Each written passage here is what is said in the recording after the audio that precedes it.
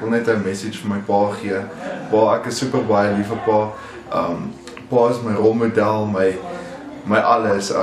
Dankie dat pa die 18 jaar wat ek al hier is, saam met my loop en net elke oomblik saam met my geniet en ek is net dankbaar vir alles wat pa vir my doen.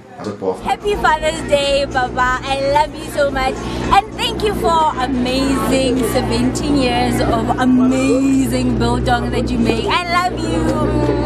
Ek wil net baie happy Father's Day sê vir my pa en dankie vir die great voorbeeld vir my styl geestelik en die veelheid autoriteit wat hy het en hoe hy lei in die huis. Is regtig 'n great voorbeeld en 'n man waarna ek regtig opkyk. Looking at everything that I've been through, I realized that the fact that he's able to give me advice from both a father and a friend's perspective makes him so special.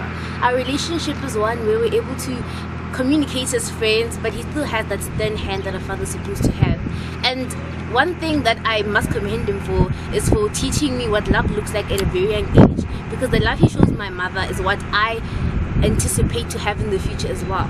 So firstly, the fact that he's always giving me advice, is always there for me, the fact that we have sort of a best friend relationship, and the love that he has taught and brought into my life makes him so special. One important thing that my dad taught me how to do is to cook, and for that I'm really grateful, Dad, because you raised me into a young little chef, and I'm a woman now. Thank you, Dad.